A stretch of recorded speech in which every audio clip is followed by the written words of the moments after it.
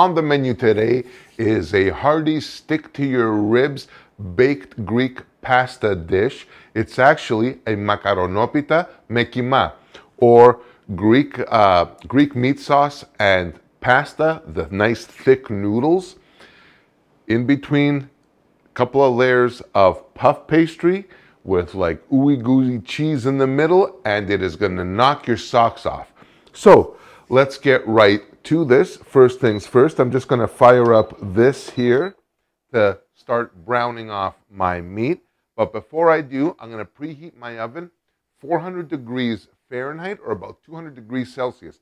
Get that off and going, and that way we're off to the races. So for this recipe, I've got 1 pound of lean ground beef, and very simply, I'm going to take some of my Greek extra virgin olive oil, and for this, I will do probably a 1/4 cup or so of my olive oil. Will go in there, and then just slowly start breaking this in there, and there's that lovely sizzle.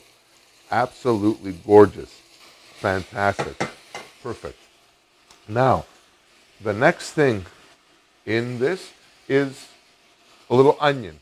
And for this, you can chop it, you can slice it, you can do whatever you want.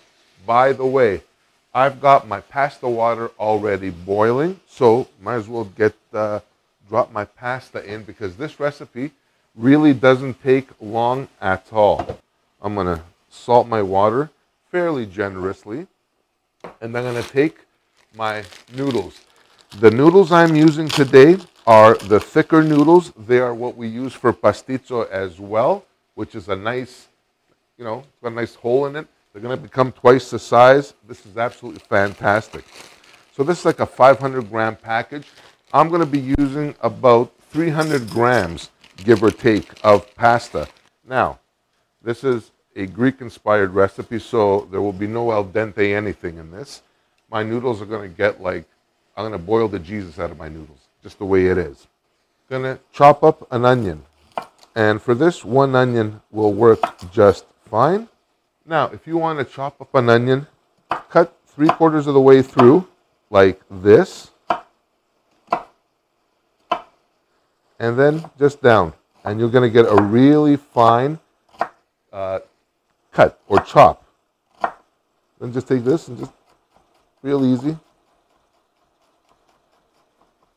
Nothing to this. Just put them in there like that. The next thing, seasoning. I want to do a little bit of salt. Now, because there's going to be cheese going into this, you want to take it easy on the salt. You don't want to go too overboard. I'm going to do a little black pepper, a little chili flakes. I like a little bit of heat. This is totally optional for you. You can put as much or as little as you want, totally, or just leave it out completely. I wish you guys can smell it in here. It's absolutely fantastic. Now, to build up our flavor story, I'm going to take 1 clove of garlic. So all I'm going to do is just real quick, just smash these up with your knife and just cut them up just like that. Perfect. Garlic going in. The next thing now that I like to add is my flavor profile. And that is a teaspoon of cinnamon is going to go in here. Next thing is 1/2 teaspoon of clove is going to go in. Actually, hold the line, I forgot one more key ingredient, which is a teaspoon of cumin is going to go in this. And of course, next, a little bit of my dried Greek oregano, maybe a teaspoon, as much as you like, will go into this. Now, in case you're wondering why I'm putting in all my herbs and spices now, I want maximum flavor in this. And sometimes what happens is if you've got your spices and herbs and different things sitting in your cabinet or your drawer for like, a few weeks, they tend to kind of dumb down their flavor. By bringing them into this heat rather than the liquid heat, it brings out more of their oils and it makes it a more intense flavor. The next thing is 2 cups of crushed tomatoes are going to go in here like that. And about half a cup of water to just kind of get things going, loosen things up. So, boom, just like that. There we go. Now we're like doing something here. So that's going to go in there. So I got one thing here. I'm just going to cut it in half. And I'm just going to leave this half here. I'm going to take a little bit of flour for my work surface. And you don't need much for this. Just a light scattering, just where you're going to be working. That's perfect right there. I got one of these little things here. It's like a mini rolling pin, and it works actually really great. It's for the smaller jobs, and it does such an amazing job of rolling doughs out and puff pastries and whatnot. So now, I'm just going to take this, I'm going to place it in the bottom of my pan, just like this. So now my sauce is done. My pasta is sufficiently overcooked, so that's good.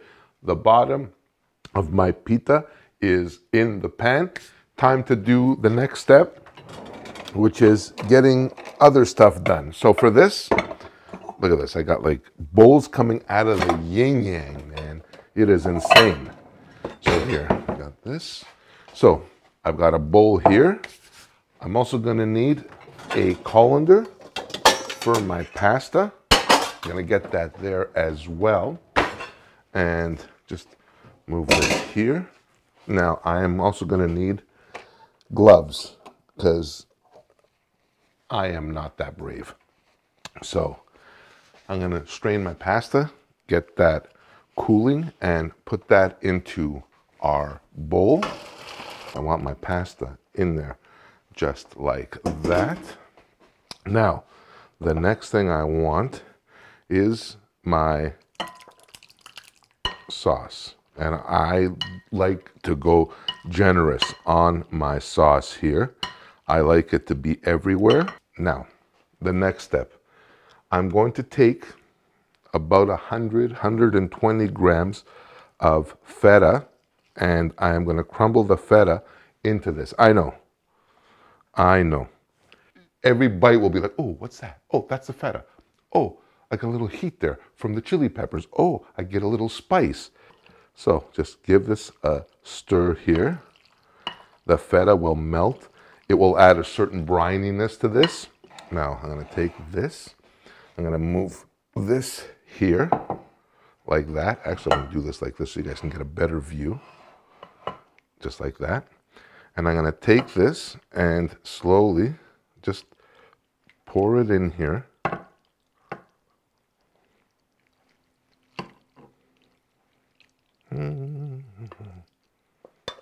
Yeah, baby. Yeah, baby. Just spread it around to all the corners. Just like that. And I'm going to grate a little Raviera over this before I seal it up.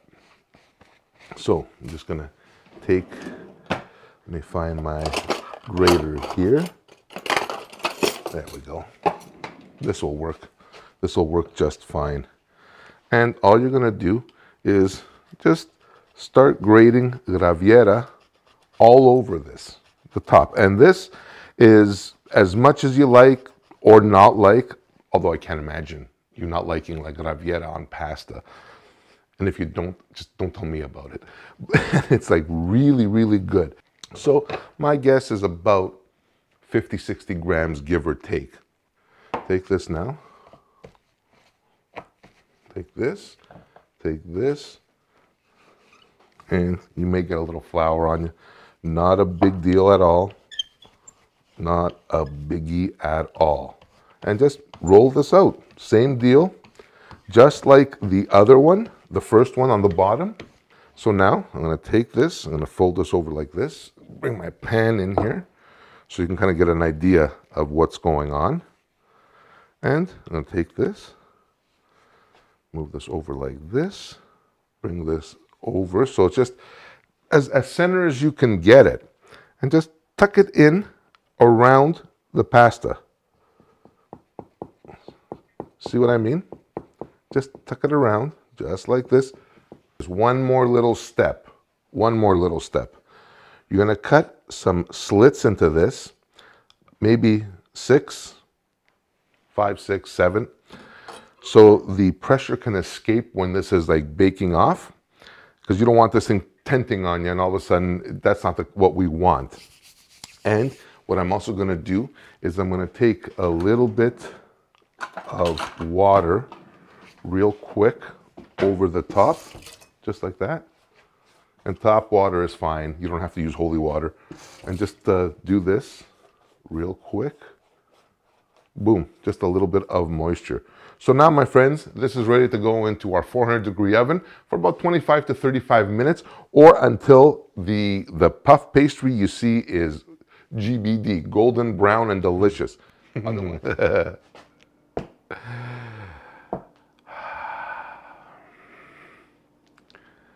My God, just out of the oven, about 10 minutes.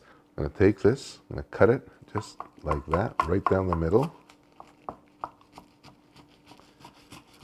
I'm gonna take a little piece of this here. Just want to try it, basically. Now, let's see what's going on here. Wow! Look at that. Oh my God! If you can smell that, if you could only smell that, holy macaroni! There's a bite right there. Hotter than sin, but this is so worth it.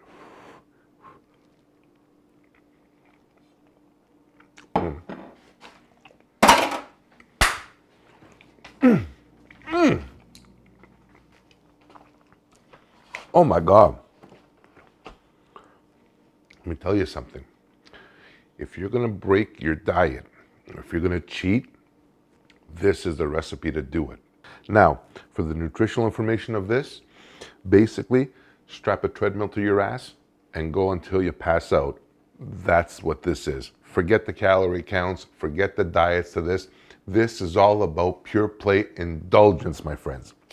So that's it for this episode on my Greek or Greeked up Kimadopita or Makaronopita me Kima. It is a definitely must try. It's not that complicated at all.